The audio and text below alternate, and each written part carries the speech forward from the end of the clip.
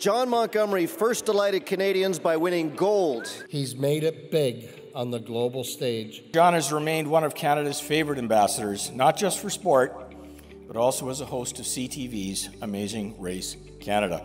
He is a charming ambassador for the country's most beautiful sights. He will always still show how proud he is of his Canadian roots. In talks, he combines his experience as a professional athlete and national spokesperson to show us how to value our strengths, rise to our challenges, and follow our passions. Ladies and gentlemen. Ladies and gentlemen. Ladies and gentlemen. The pride of Russell, Manitoba. John Montgomery. How is everybody doing tonight?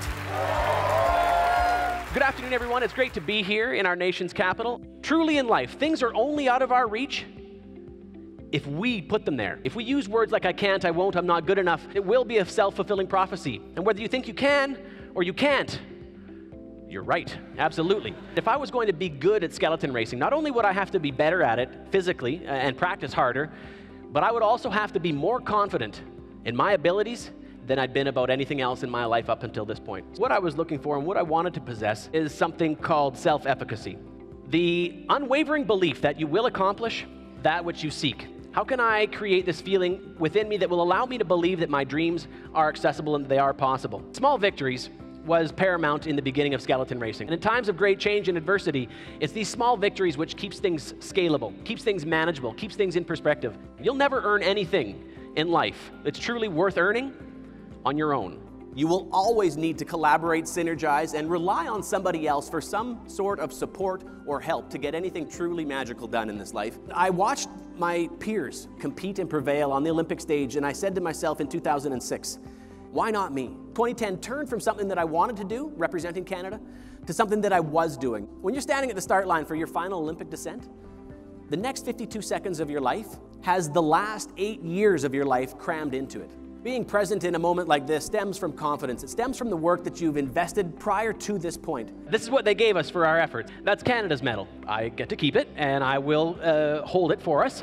But if I could, I would cut it into 36 million pieces and send you all your rightful share, because it is our country's medal. And while I was the proverbial tip of the iceberg, you know, the part that you see flying down the crazy carpet run, what you don't see is 36 million people buoying me up and giving me the notion that sport can be more, that it can be inspirational, not to get out there on that same field of play, but to attack life, to find dreams and goals that are worth going after and giving everything of yourself to those dreams and goals.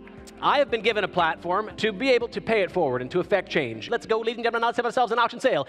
A highlight of each talk from me is a live auction to raise money for a charity of your choosing.